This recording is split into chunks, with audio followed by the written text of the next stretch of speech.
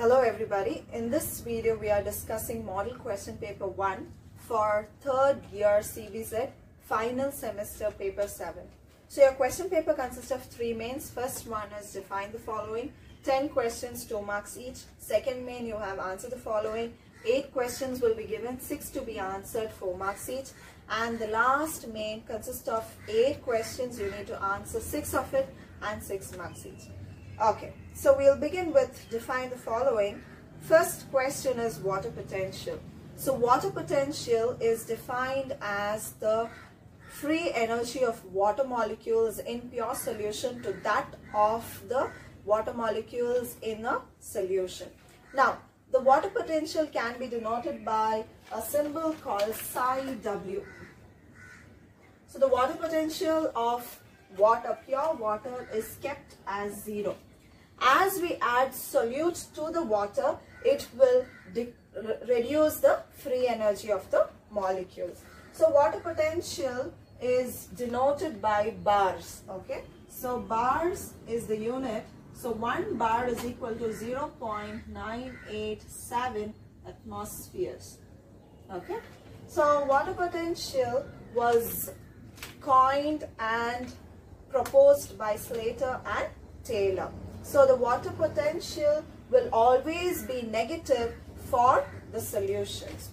Next question, vernalization. So we all know that the flowering of the plant is very much important. The reproductive phase is because of flowers. So we get crops, fruits, vegetables and all because of flowers.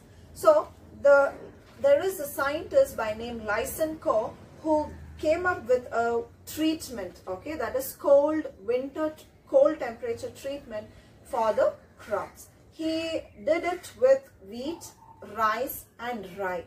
Okay, so what he did was he took the spring variety. Okay, so there is 2 varieties. One is the summer variety and the spring variety.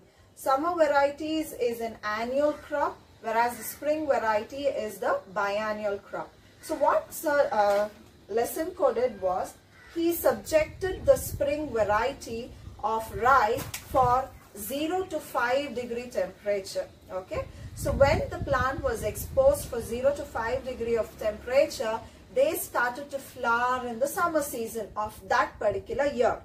In the sense, the spring variety was also converted into annual crop. So this treatment would save the time. That is, instead of 2 years waiting for the harvest, we can get the harvest in a single year. So that was done by Lysenko. So the next question is phototrophism. Phototrophism, it is the response given by the plants for the stimuli. What stimuli? A unidirectional source of light.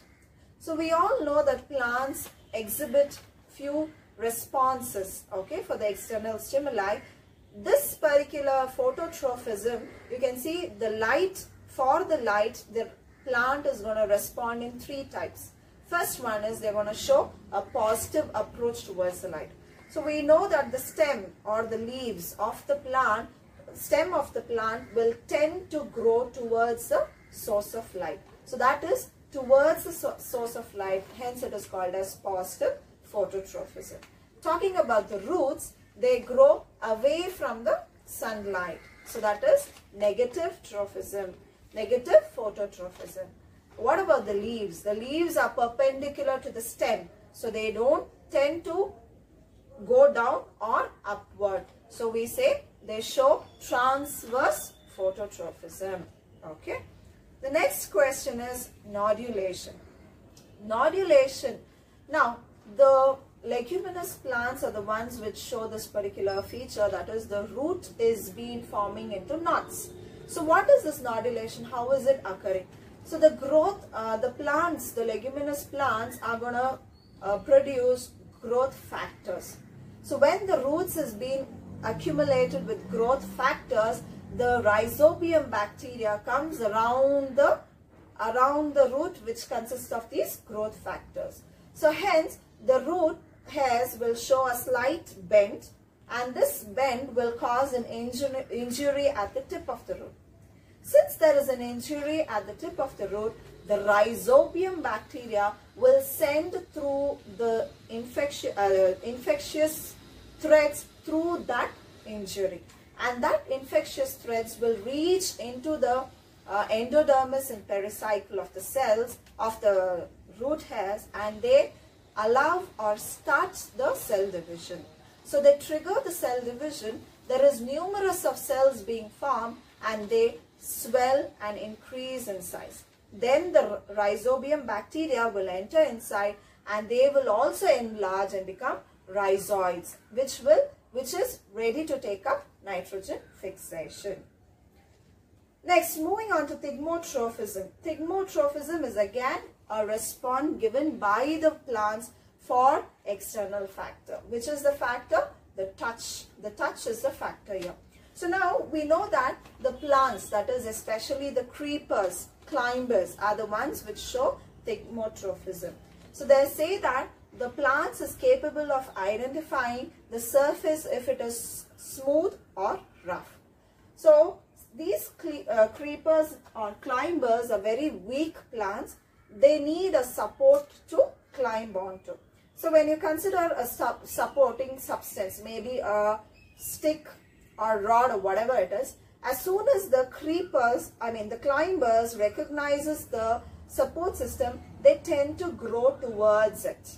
Okay, so this is growing towards it, and the surface which is touching the stick, okay, the surface which is touching the stick will show minimum growth, whereas the surface away from the stick will show maximum growth. And as the growth is extending here, the climbers are gonna curl onto the stick.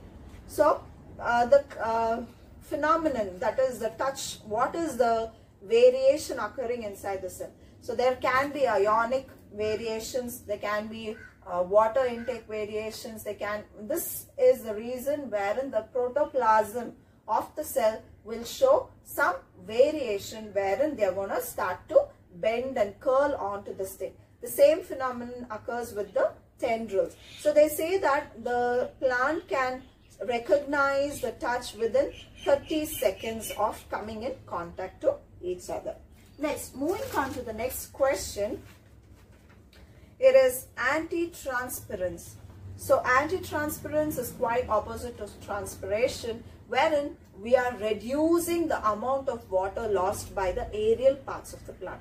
So what are these anti-transparence? The substances which is utilized to prevent transpiration. For example, they say that silica, thin plastic, less viscosity wax, etc. can be used as the anti-transparent. So what happens is we are going to smear the leaf with the wax or cover it with a thin film of plastic, etc. When the stomata will reduce, the stomata will close down and there is reduction in transpiration. So they say that this anti-transparence will not cause any kind of growth inhibitions in the plant. Next, moving on to the guttation. Guttation is again loss of water, but it is in the form of liquid. So the exudation of water from the plant body in the form of liquid is called as guttation. Next, moving on to vegetative propagation, it is the growth of plant, a new individual from the vegetative part of a plant, that is maybe the stem, the root or the leaf. Here the seed production doesn't occur. Without producing seeds from the plant body parts, we are going to get new individual which will be similar to that of the parent plant. Next, moving on to alcoholic fermentation. Alcoholic fermentation comes under aerobic respiration. But for aerobic and it comes under anaerobic respiration. For aerobic and anaerobic respiration, glycolysis is the first step. So what exactly happens is the glucose molecule will undergo glycolysis. Okay. So the glucose molecule undergoes glycolysis to form pyruvic acid. Okay. So glucose molecule is 6 carbon compound. Pyruvic acid is 3 carbon compound. Okay. So 1 molecule of glucose will break into 2 molecules of pyruvic acid plus 2 molecules of NADH2 plus 2 molecules of ATP molecule. So this is glycolysis. After glycolysis, the pyruvic acid, this is common for aerobic and anaerobes. We are talking about fermentation, so it is about anaerobic respiration. So pyruvic acid will be converted into 2 aldehyde compound. Okay, so then this will be converted into 2 ethyl alcohol. Why? There is no presence of oxygen here. Here there is removal of carbon dioxide molecule. Okay, decarboxylation is a process. Here the process is fermentation, and here it is glycolysis. Okay. Next, moving on to the last question of the first main. Hydrases enzyme with example. So hydrases comes under the enzyme classification, wherein they are helping in removal or addition of a water molecule. So the example is malic acid. Okay, so the conversion of malic acid into fumaric acid. So what happens is malic acid will be converted into fumaric acid plus a water molecule by an enzyme called fumarase.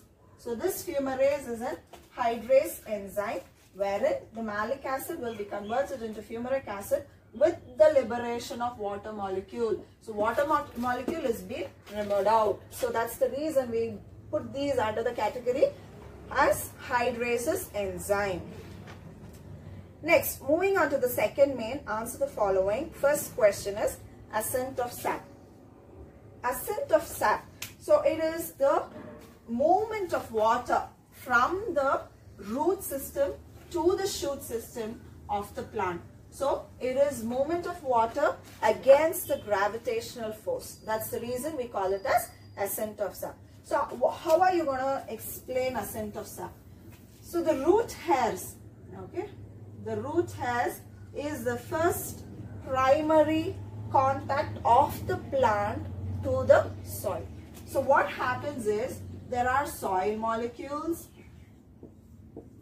there are thin film of water moving between the soil molecules. Yes.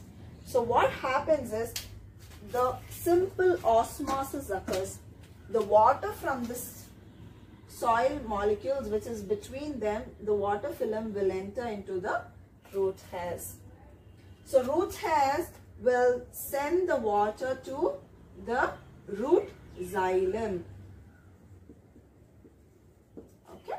So from the root hair, water is sent to xylem. We know xylem are the water conducting tissue of plants. They can be of different components in it. They can be of xylem tracheids or xylem vessel, and there will be present of xylem parenchyma, xylem fibers in the xylem vessel of the plant. So we know that since they are xylem tracheids or vessels which are tubular structure, they are going to run tube-like throughout the plant body. So from the root xylem, the water will be taken up by the stem xylem. Okay, stem xylem. From the stem, it's going to reach to the midrib of leaf. Sorry, midrib of leaf. From the midrib of leaf, it is going to enter into all the cells of the leaf. So the cells which consist of chloroplast, that is palisade parenchyma and spongy parenchyma, will take up the water from the cells, wherein they are going to carry out a very important phenomenon, that is photosynthesis. Now, ascent of sap is nothing but upliftment of water from the soil to the tip of the shoot system against the gravitational force. So this upliftment of water can be explained with few theories, okay. TCT theory, the physical theory, the root pressure theory. So the physical theory is the one which I'm going to explain here. They say that the water consists of two qualities. One is cohesive and adhesive property. So the water content, if you take it in a tumbler, that is in a glass, you will find that water to be as a unimolecule like structure. Okay, unimolecule like you will see it, because they don't split up into different parts. So entire glass will have water. So that is called adhering. They are cohesive. All the water molecules will adhere together and they are going to stick to the vessel. So same property is implied here also. So the water molecules will stick to the xylem, and due to certain pressure, that is the transpiration pull or transpiration, will make the water to be pulled upward against the gravitational force, and it will be supplying to each cells of the plant body. So this is called as ascent of sap. Next, moving on to the next question, you have hydroponics. What are hydroponics? So, growing of plants without soil. We come across many criteria. Nowadays, we know that the agricultural land is minimum and the product we want is maximum. So that is not possible when you talk about the agricultural lands. So we are trying to innovate, we are trying to bring in new technologies. So there are two types which is successfully practiced even today. That is hydroponics and aeroponics. So hydroponics is growing of the plants on water or in the waters, on water without soil. So there are big concrete tanks which are built. Okay, I'm just drawing the above surface, okay, aerial surface. So if this is the concrete tank, they are going to supply tubes for the tank, wherein there is always an inlet of water and outlet of water occurring. So there is the tank, concrete tank built, on which there will be mesh. Okay, so they are going to put meshes on the tank and they will grow plants in each spot, that is each squares.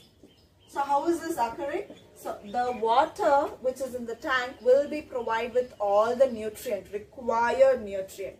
Now we can't be telling the soil will have all the nutrient. We don't know which part of the soil. We will take soil profile, we'll study about it, but we can't say how much is being utilized by the plant and how much is pending.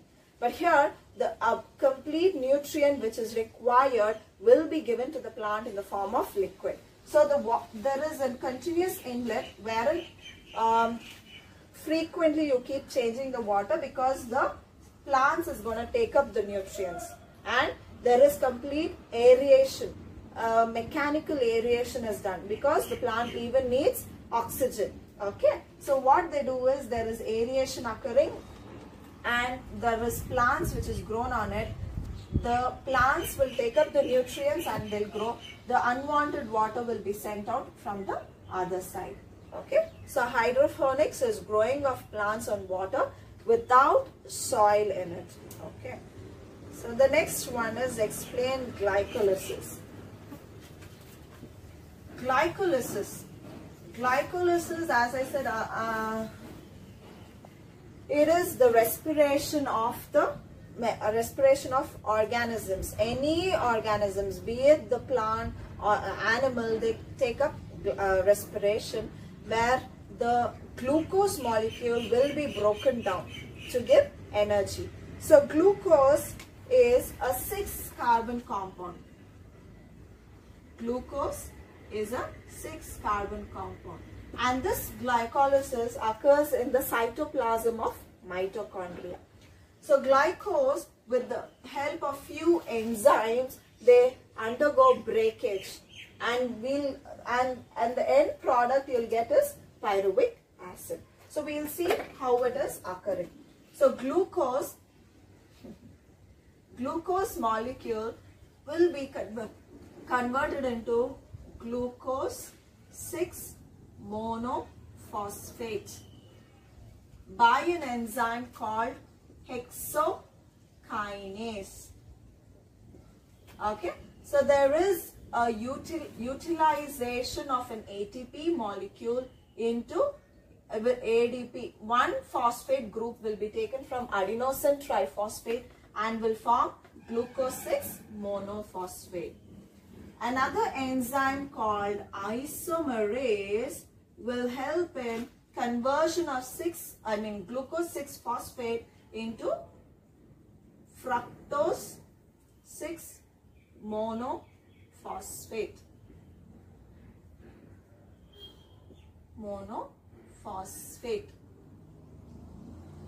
Okay, so this fructose 6 monophosphate will combine with an inorganic phosphate, that is ATP molecule will release an phosphate group and it will join to the fructose. So it will convert into fructose 1,6-diphosphate by an enzyme called phosphofructokinase. Okay, so here this all molecules are 6 carbon compounds. Okay, all these are 6 carbon compounds.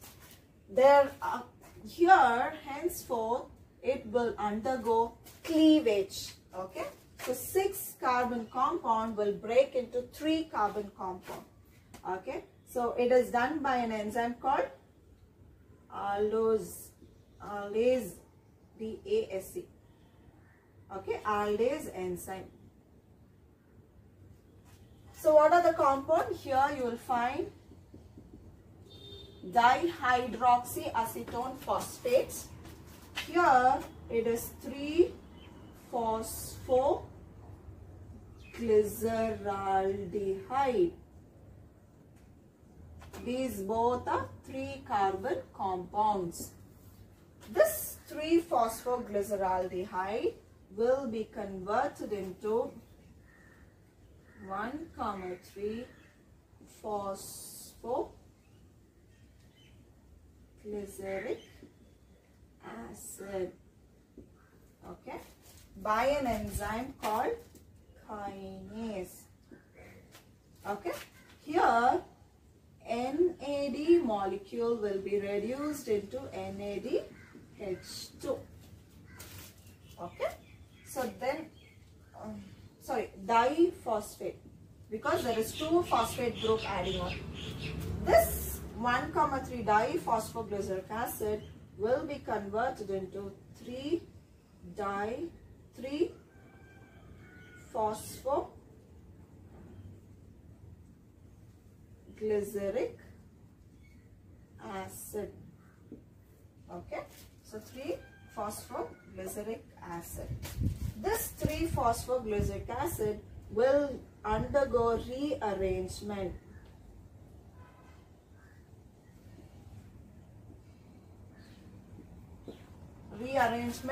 By an enzyme called mutase.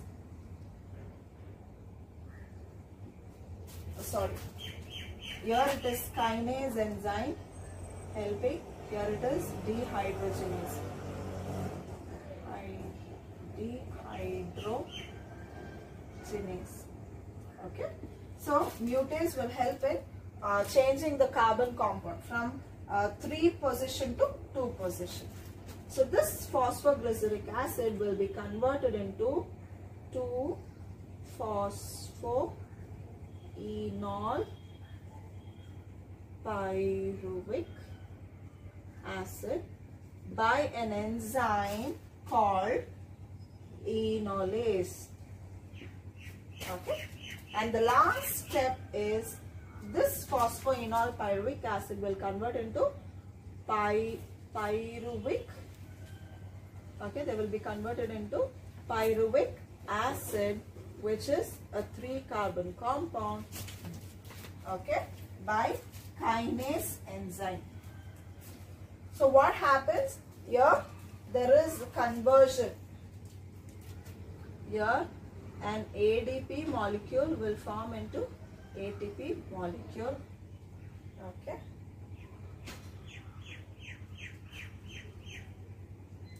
So same process occurs here. diphosphate. One phosphate is removed off. So ADP molecule will take up an inorganic phosphate and forms ATP molecule.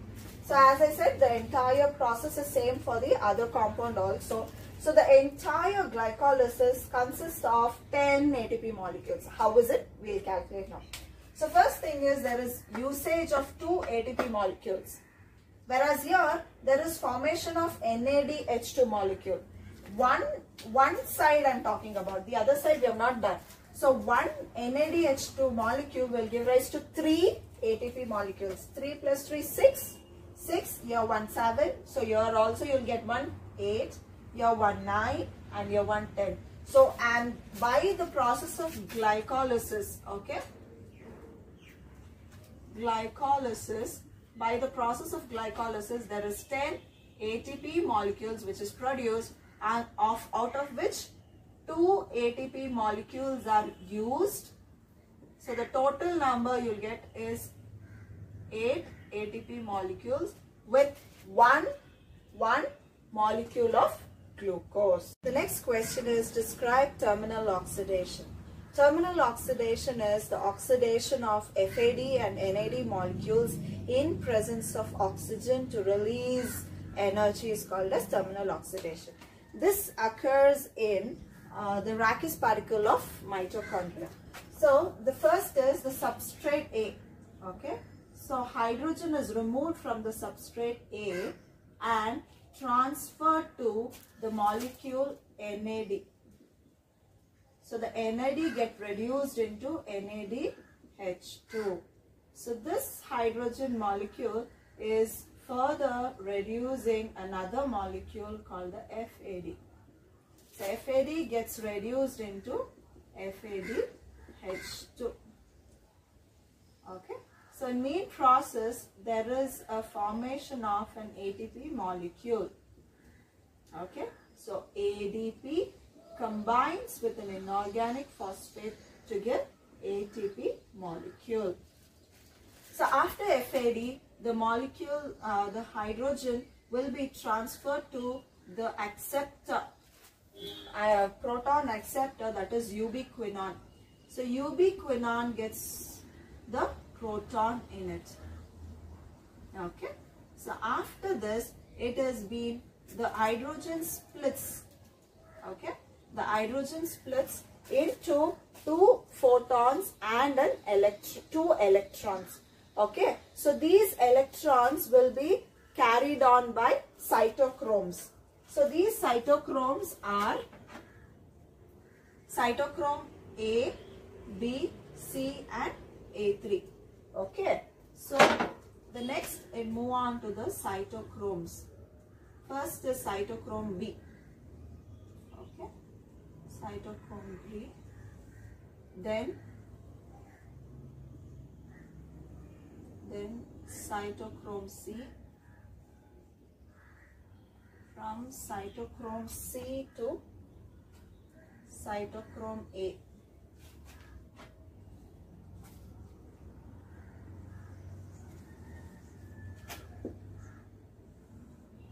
Okay, to cytochrome A. And lastly to cytochrome A3.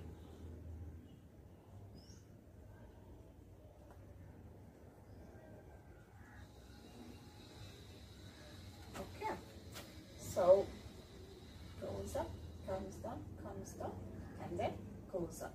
So, what I said, there is the splitting of hydrogen molecule, where from the ubiquinone, there is splitting of hydrogen molecule.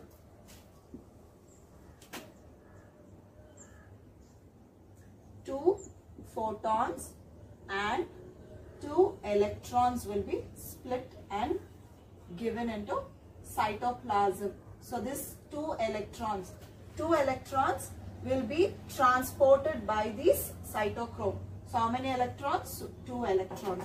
So this hydrogen will combine with half of water, that is half of oxygen, because only one atom is required, and it will give out H2O. Water is released.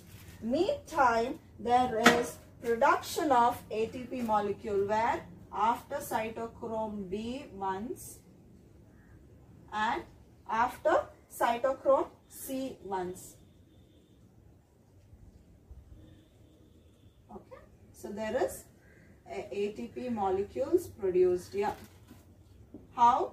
And ADP molecules will take up inorganic phosphate. 2 ADP will take up an inorganic phosphate, and there will be production of 2. So there is 3 ATP molecules being produced at one electron transport chain. Okay, so that is a hydrogen from the substrate. 2 hydrogens will be taken up. So oxidation occurs. So it is getting the NAD molecules is reducing into H2H2. So H2s are the protons which is transported. Ubiquinone is a proton acceptor. It takes up protons, and then the proton splits up into 2 photons and 2 electrons. So this photon is being combined with the water molecule, oxygen, to form a water molecule, which will be released along with the cytochromes B, C, A3. 4 of them will transport an electron. So this is terminal oxidative chain.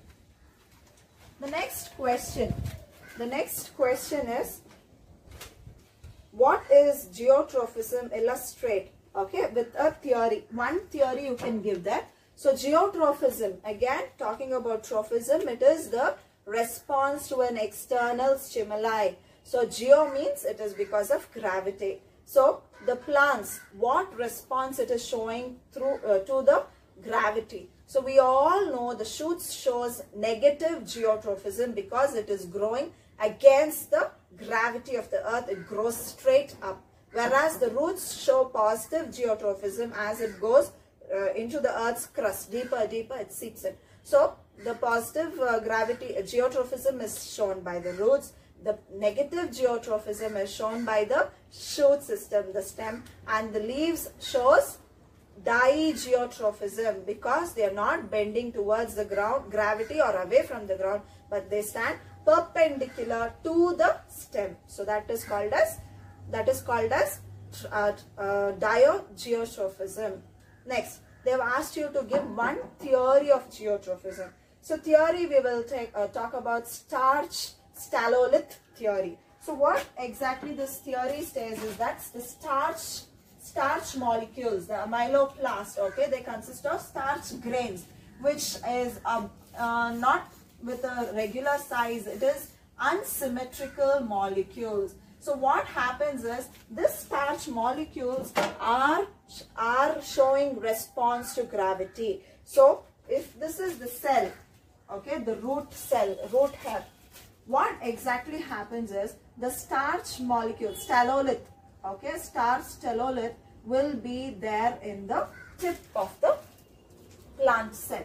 Now, gravity means we are talking about towards the earth's surface.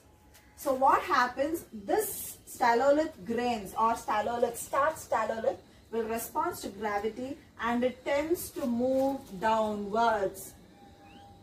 Okay, when the starch stallolith move downwards, there is the production of auxin. Auxin is a growth hormone which will be produced at the lower base itself, below the starch stallolith. Since there is auxin here, the cell division occurs and the growth is maximum here, whereas it is minimum on the above surface.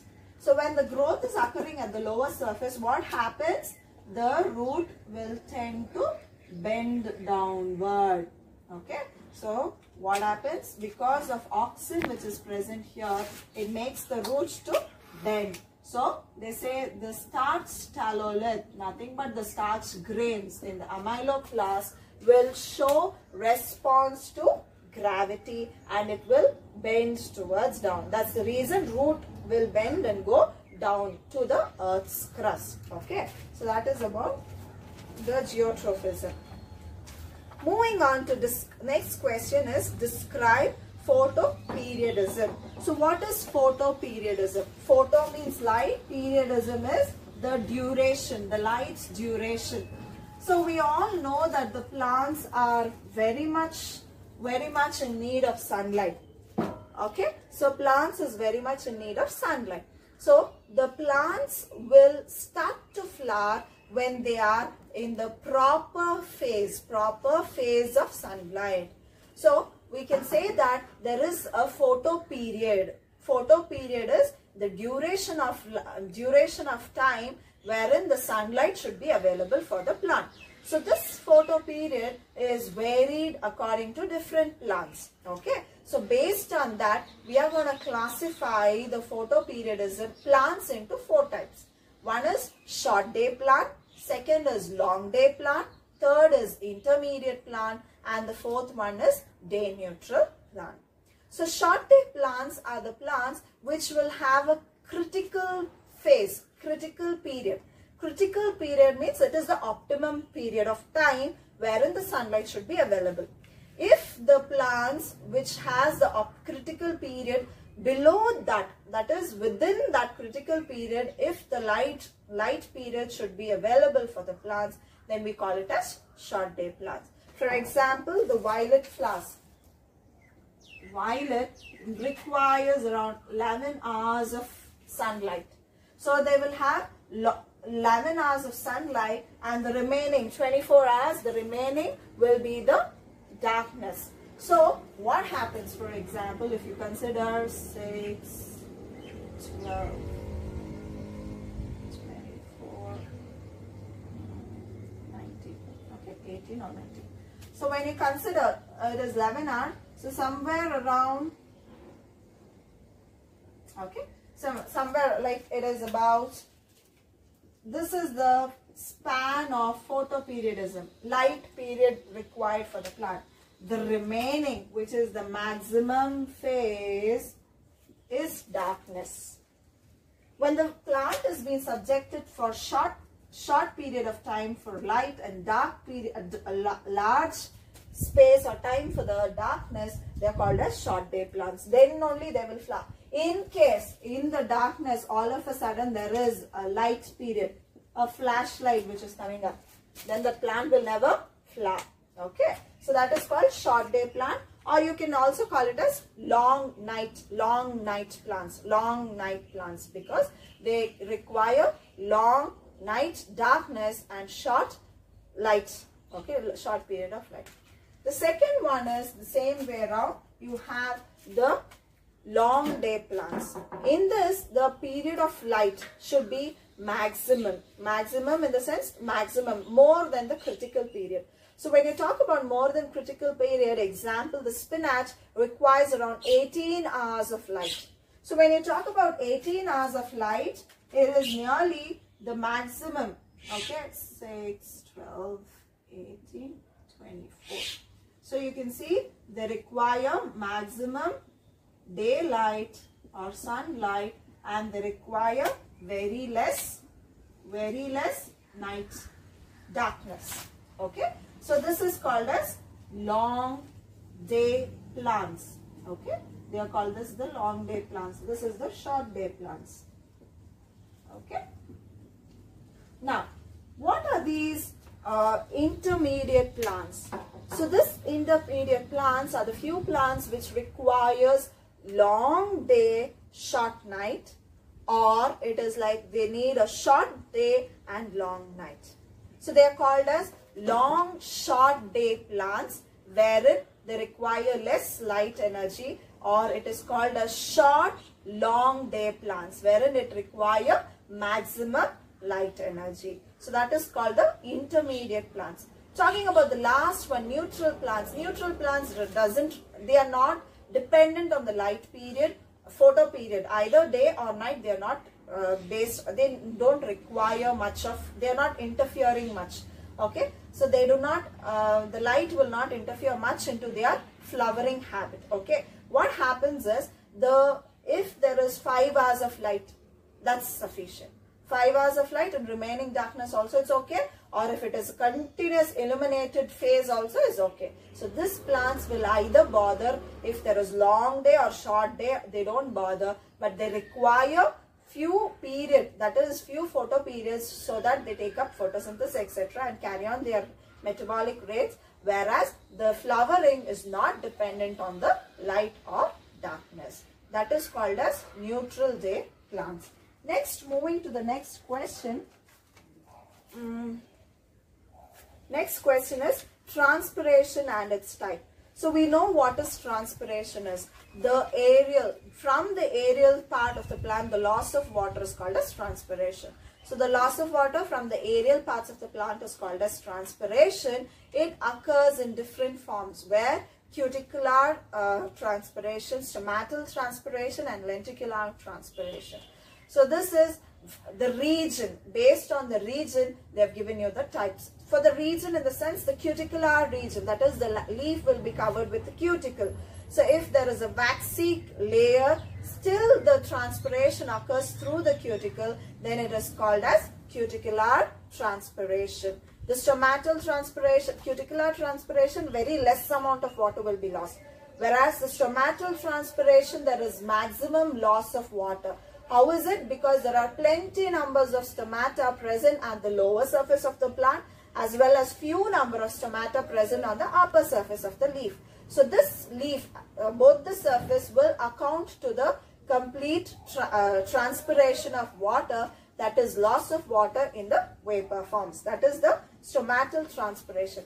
Talking about the third one, that is the lenticular transpiration. The old trees, the bark of the trees will have openings on their barks. Okay. So old trees on the bark, they'll have small openings, which is called lenticels. So through this lenticels, whatever transpiration occurs is called as lenticular transpiration, and the amount of water lost is also less compared to that of the stomata. Next, moving on to the last question, that is Munch hypothesis. So Munch hypothesis, it was Ernest Munch who proposed this hypothesis. Okay. So what it is based on? It is based on the fact that translocation of food, how the movement of food occurs in the plant body. So what he did was he demonstrated it with the help of a small experiment. So what was it? He took two apparatus connected to both by a bent tube. Okay. With the help of bent tube, he connected both the apparatus. Okay. He named it as A, B, and C. Okay. He placed these tubes in a trough containing water. Okay. So the trough contains water.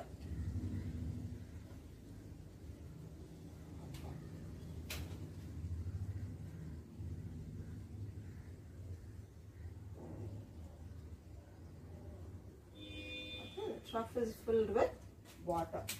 So the entire trough is filled with water, and the apparatus B is filled with water. Okay. So in the A, he kept sugar solution.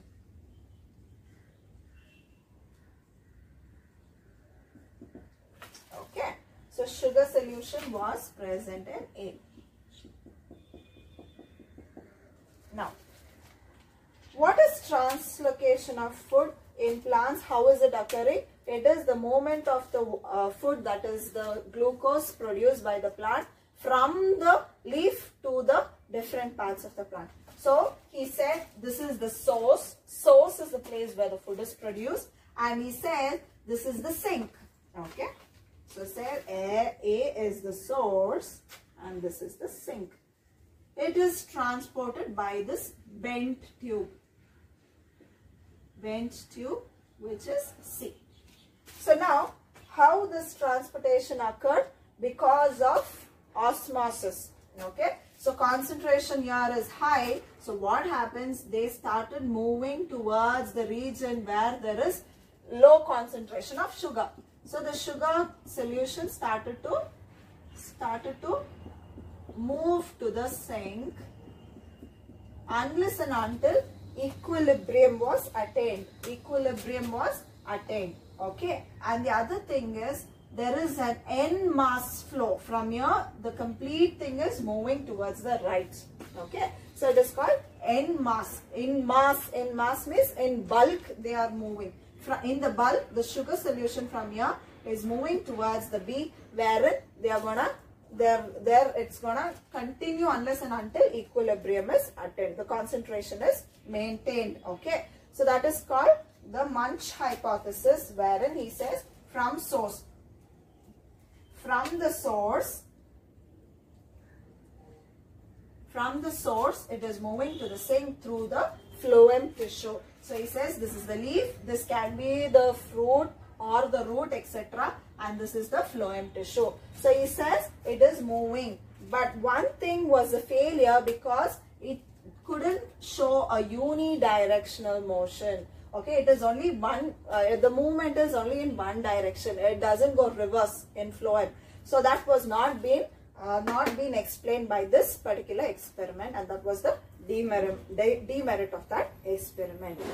Next, moving on to the next main, that is answer the following 6 marks each. The first question is sigmoid curve. So we all know growth is a common or a very regular phenomenon in all living organisms. So growth of a tissue or an organ or a plant takes up in a regular similar pattern. So that pattern is being plotted onto a graph. Okay. So on the graph, in the sense against the time. So okay. So the y-axis consists of growth like this, and this is the time wherein it goes like this. Okay. So the growth of the plant or the tissue or the organ, whatever it is, shows a particular symbol like. Okay. So it looks like S shape. That's the reason it gets the name sigmoid curve. So what are the different regions here in the curve? There is a lag phase, there is a log phase, there is a decline phase, and there is a senescence phase. Okay. So what is this lag phase? Lag phase is the starting point of growth. The actual phase where the momentum is just starting. Okay, they are starting to grow. So it shows a very less rate of growth. It's just starting to grow. Then the plant enters into log phase. Log phase is the region wherein maximum growth occurs. Okay, the rate of growth is maximum and the plant tries to grow completely. Then coming to the decline phase, wherein the phase at which the plant growth slows down after it finishes growing completely and it starts to slow down. So the rate of growth is very less, and last phase is the senescence phase wherein the growth is completely stopped. So this is being plotted out by on the graph, wherein growth is being plotted against the time, and you can see a S shaped. That's the reason we call it as sigmoid curve. The next question is explain Krebs cycle. So Krebs cycle was given by Sir Hans Krebs. He was awarded Nobel Prize for this. And this particular mechanism occurs in the matrix of mitochondria. This is the third step in respiration among the aerobes. Okay. So what happens is, after decarboxylation process, the acetyl-CoA will enter into Krebs cycle, will combine with oxaloacetic acid, which is a 4-carbon compound. So 2 plus 4, 6-carbon compound, citric acid is formed. So this Krebs cycle can also be called as citric acid cycle. So what happens is, there is a removal of a water molecule and citric acid will be converted into cis-aconitic acid, which is again a 6-carbon compound. It will take up a water molecule and will form into isocitric acid, which is a 6-carbon compound. Now, the NAD molecule is reduced into NADH2 molecule, and then you will find oxaloacetic acid to be formed, which is again a 6-carbon compound. Since there is a liberation of carbon dioxide, the 6-carbon compound will be converted into 5-carbon compound, that is alpha ketoglutaric acid.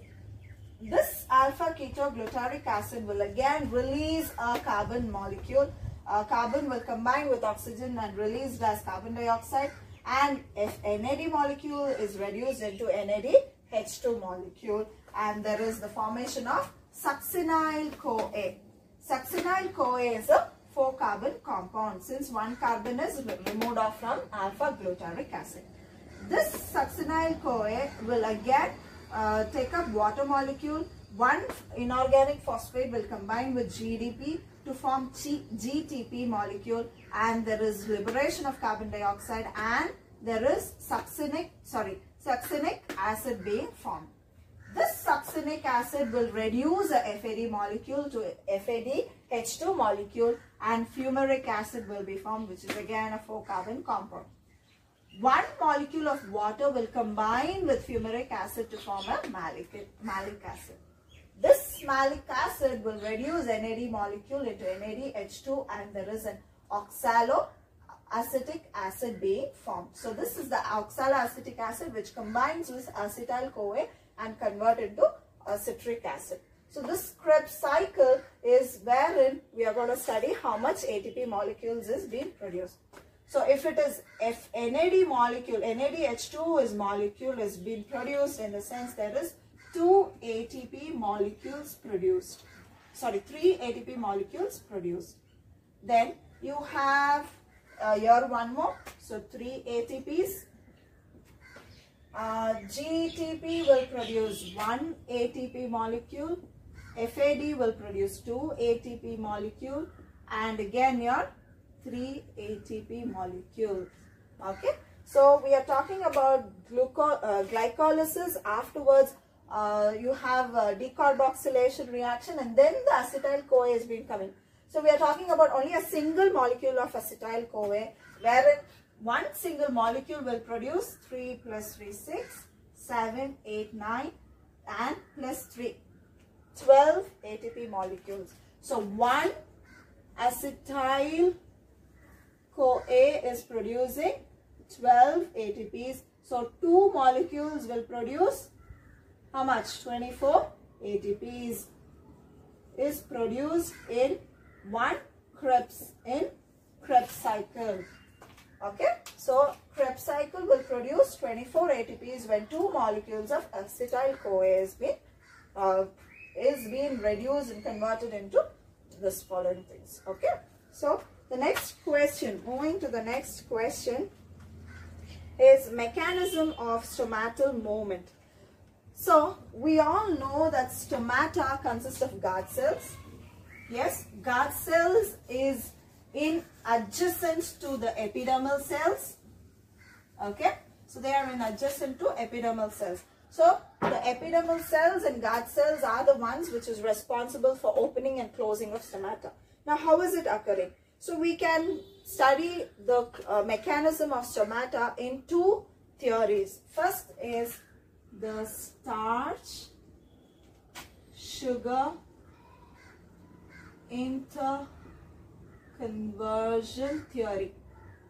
Okay, so starch sugar interconversion theory, and the next one is photon transport theory.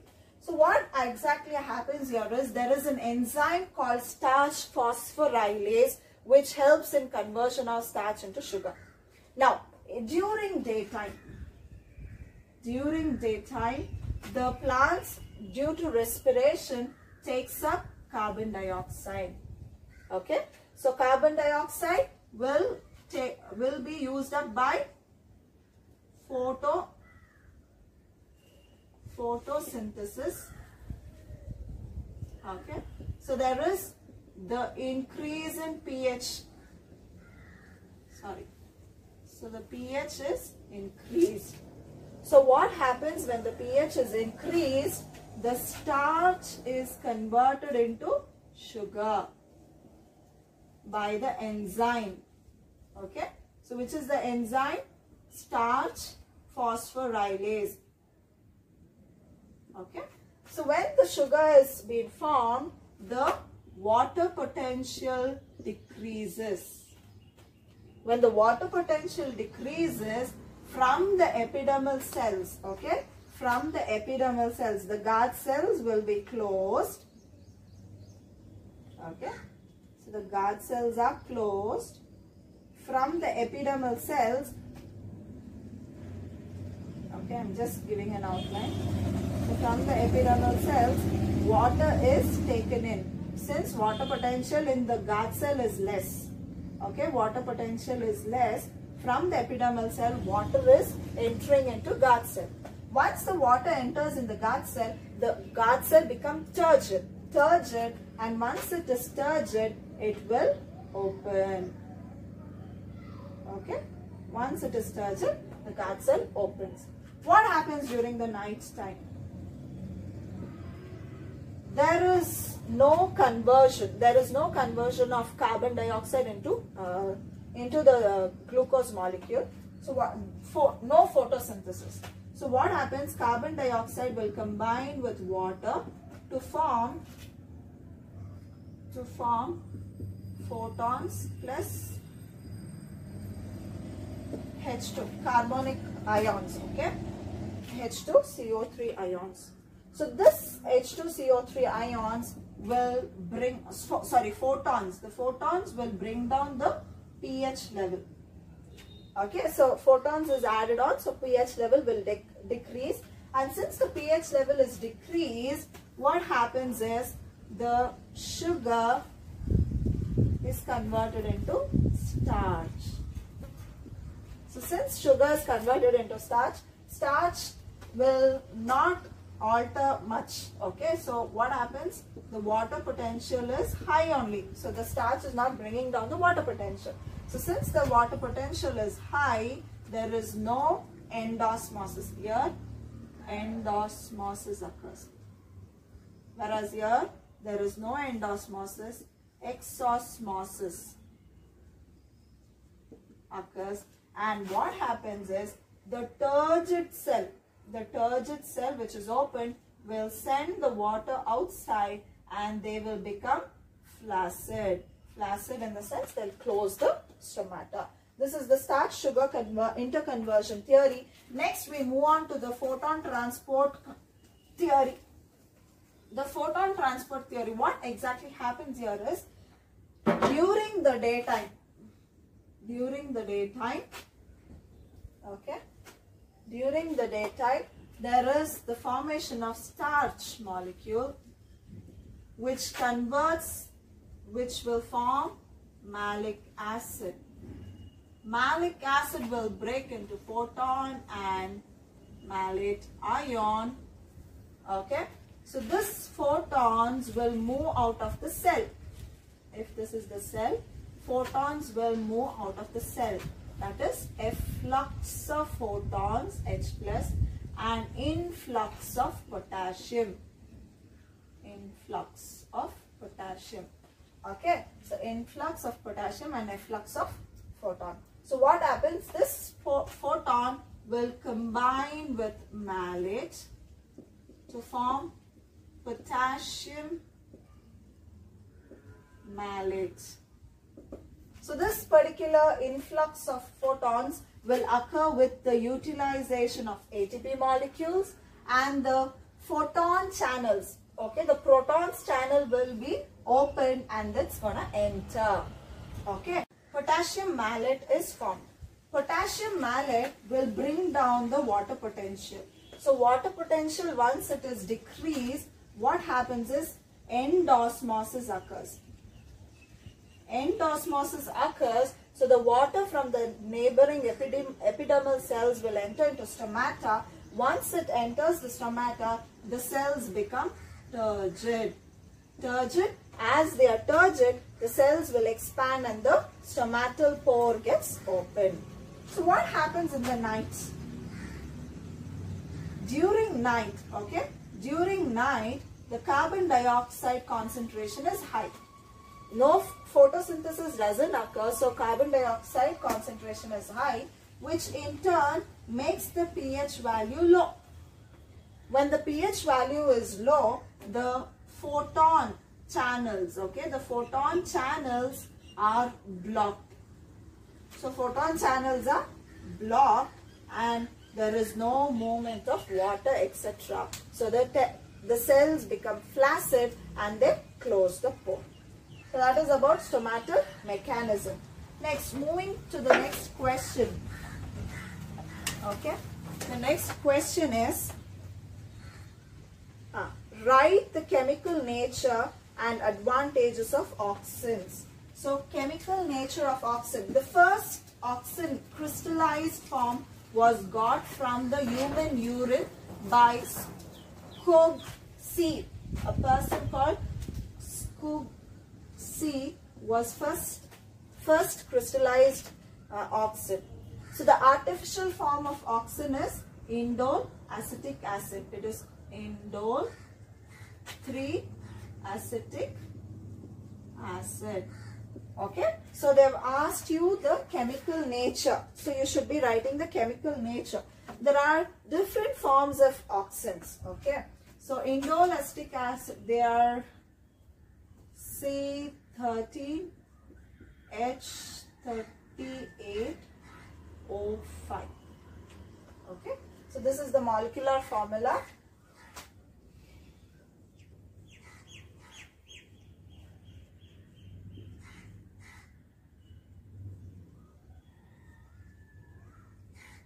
Okay, so this is OCH2COOH.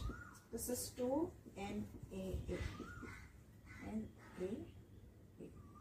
You have another one, 246 tribenzoic acid.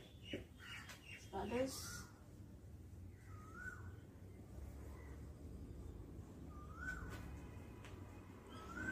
one chlorine, another chlorine, another chlorine with C.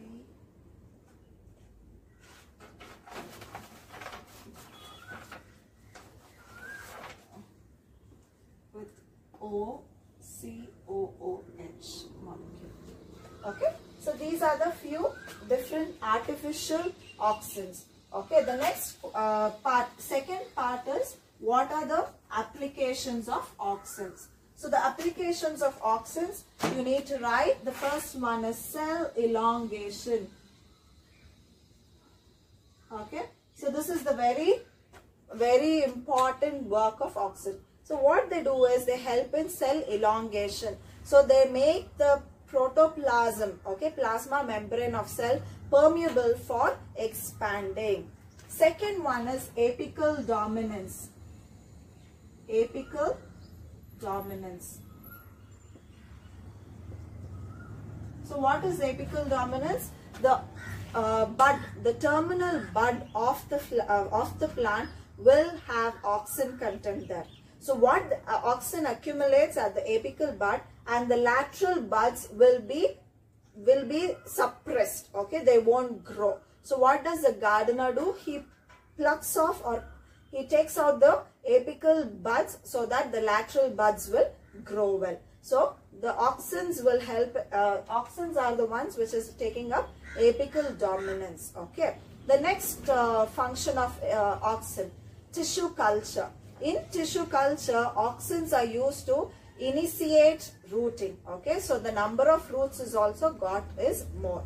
Then another function is synchronous flowering. So in the case of orchids, okay, the plants will be sprayed with auxin. So this will make the flowering of all the orchids plant to flower at a particular time. Okay, so at once the entire field will flower. So that is one of the application of auxin.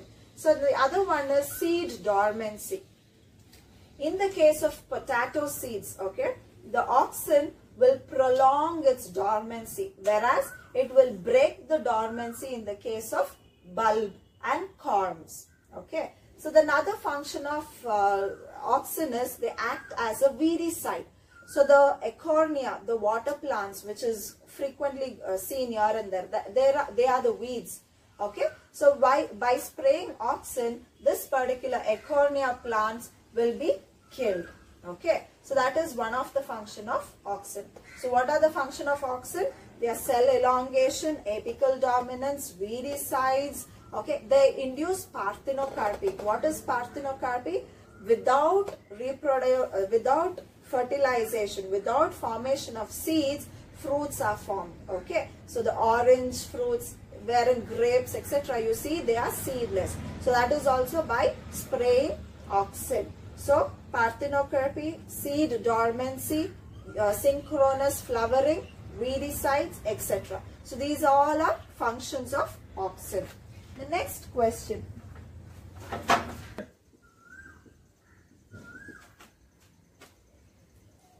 Give the biosynthesis and uses of abscisic acid.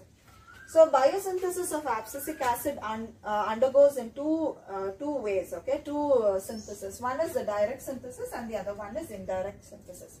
So direct synthesis occurs whenever the plant cell is under the water stress. Okay. So mevalonic acid will be converted into isopentenyl pyrophosphate, which in turn will form into farnesyl pyrophosphate and then into abscisic acid. The indirect synthesis is by oxidation and reduction. Okay. So what happens is the xanthin, okay, viola xanthin will cleave into C15 aldehyde xanthonin by an enzyme lipoxygenase. So this will undergo oxidation.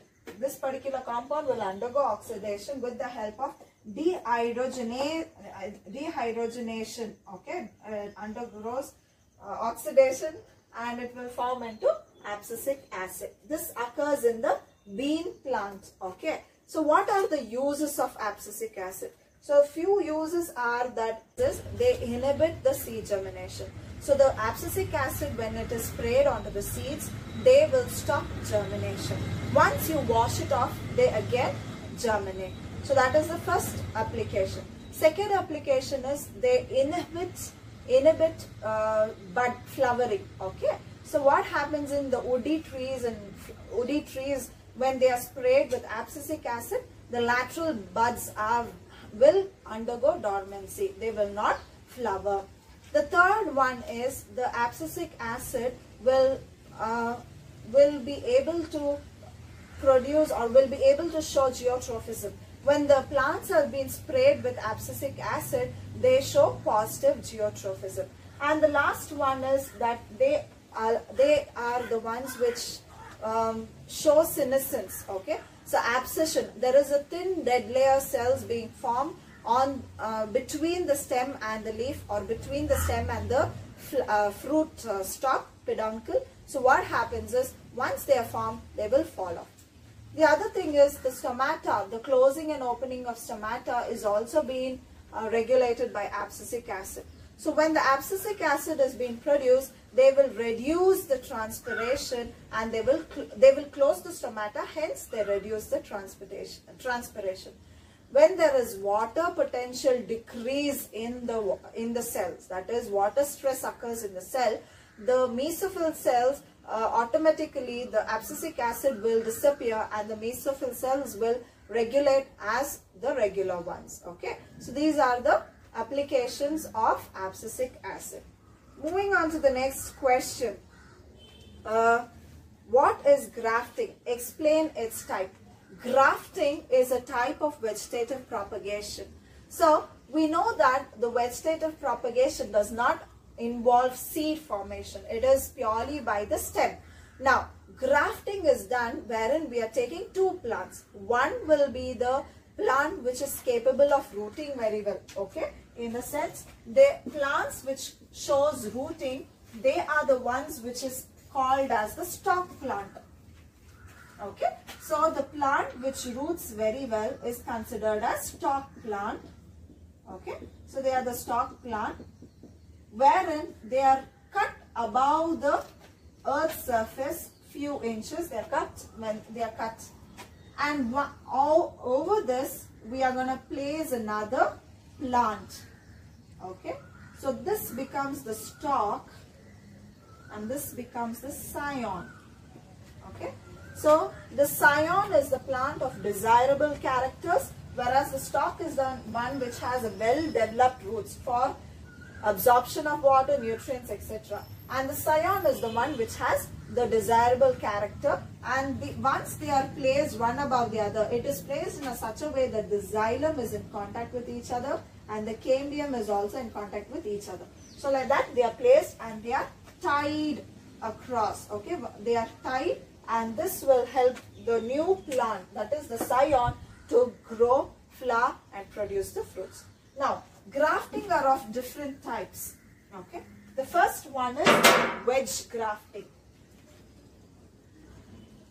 Wedge grafting.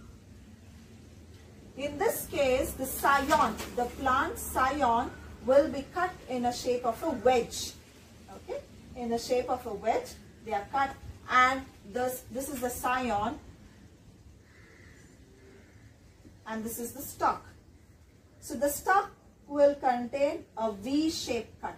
Okay, so the stalk will contain a V-shaped cut, and this scion is placed in such a way that this wedge will go and fix itself into the V-shaped cut, and it will be tied with the grafting tape or a thread tightly. Okay, so that is called wedge grafting. The next one you have is bud grafting. Okay, in the case of bud grafting, we are going to take the stem of the plant, we are going to make a horizontal section, okay, slightly cut horizontal, and then a ventral cut. A ventral cut will be a bit deeper, a deeper cut, in which we are going to place the bud. Okay, so the bud will be placed in between. Okay, the bud will be placed inside this. Bud will be placed inside the vertical cut, and the horizontal cut will help in keeping the bud intact. Okay, so this two flap will cover this. Okay, the flap, that is the V-shaped flap, will cover this, and over this we are gonna, over this you're gonna tie grafting tape, or you can use the simple thread and stapler. The plaster. Okay, so this is called as wedge grafting. Then you have another one is called as crown grafting.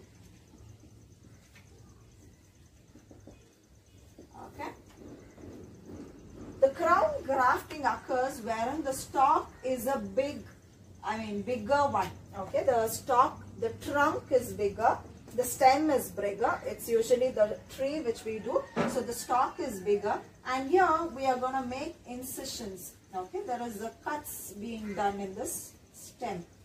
Okay, so this stem cut will be, this is the stalk, and the scions will be long sticks which has that V shape at the end.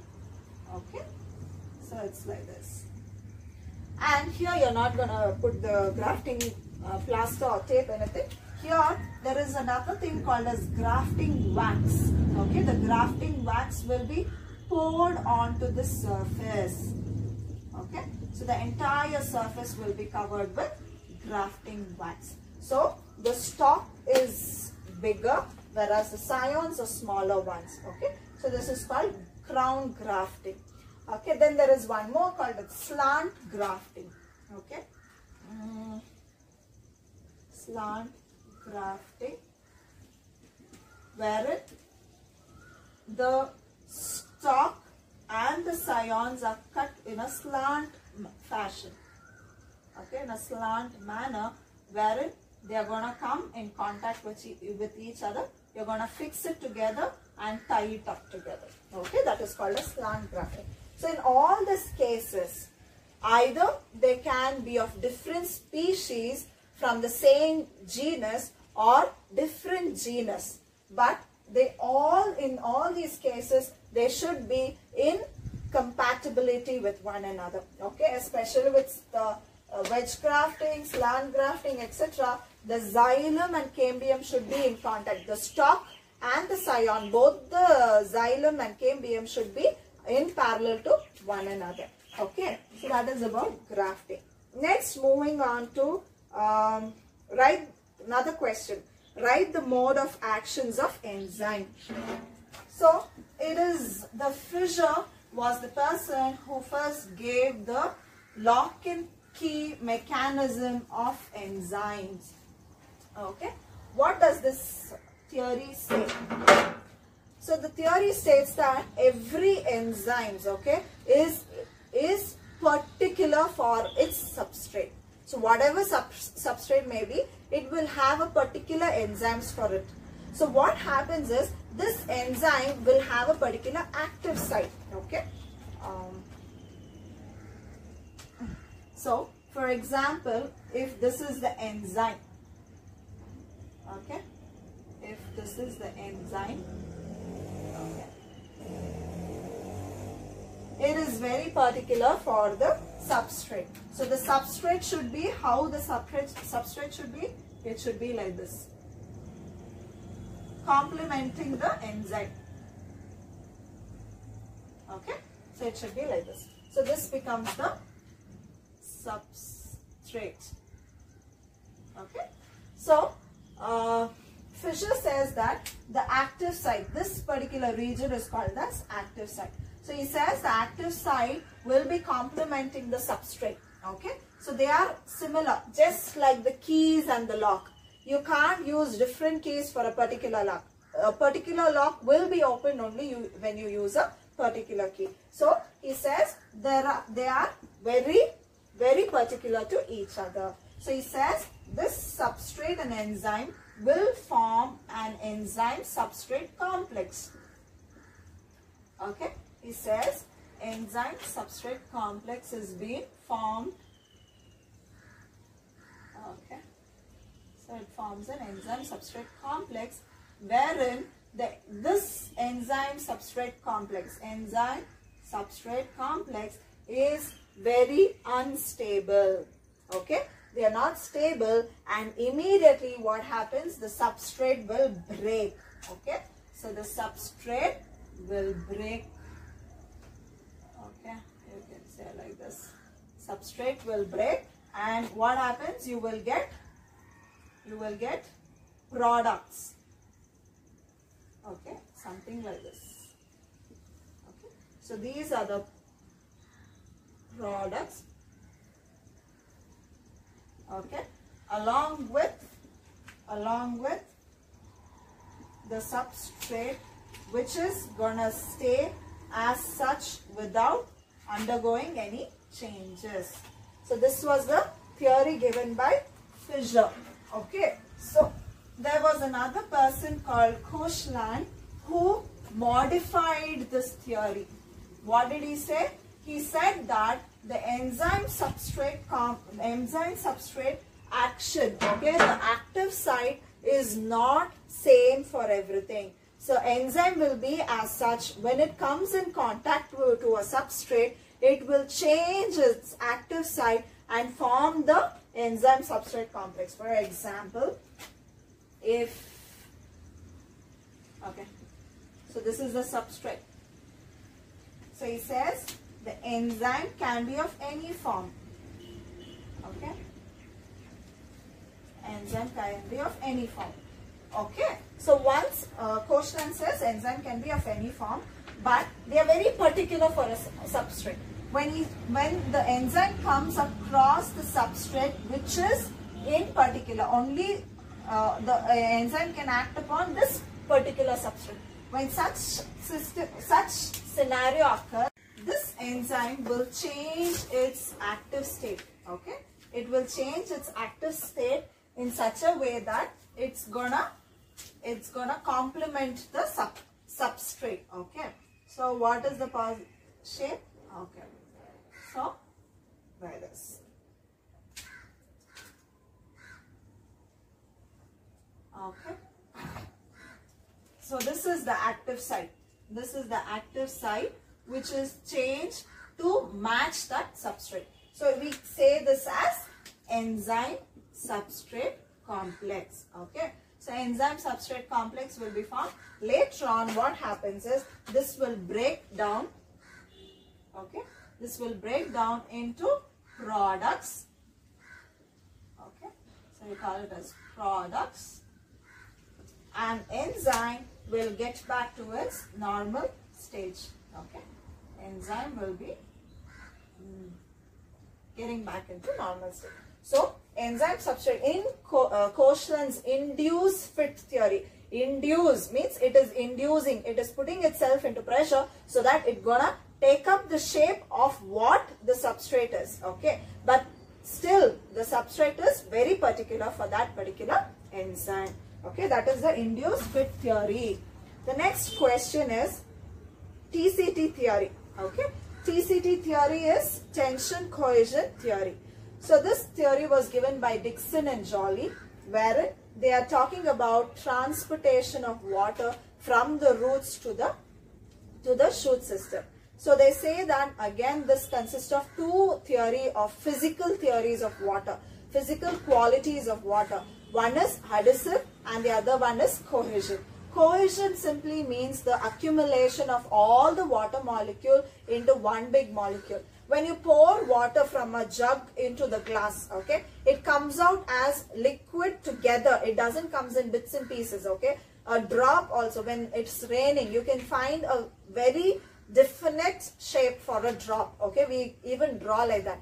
So this cohesion theory makes the water molecule to move along the xylem as one particular molecule. The next one is adhesive theory, adhesive property. This adhesive property will make the water molecule to stick to the columns of xylem. Now xylem is a continuous tubular column which runs from the roots to the tip of the leaves, okay. So when they are moving in columns, water also moves upward due to capillary action. Capillary action is wherein the cohesive water will adhere to the tubes and move along the tubes by some external force. Which is that external force? That is the transpiration. So whenever the leaf, okay, whenever the leaf, okay, you know that there are stomata at the leaf base which helps in transpiration. So water is lost in the form of water vapor through stomata. So what happens? The stomatal chamber will have less water content. That is, water potential is low. When the water potential is low in the chamber, it in turn takes water from the spongy parenchyma.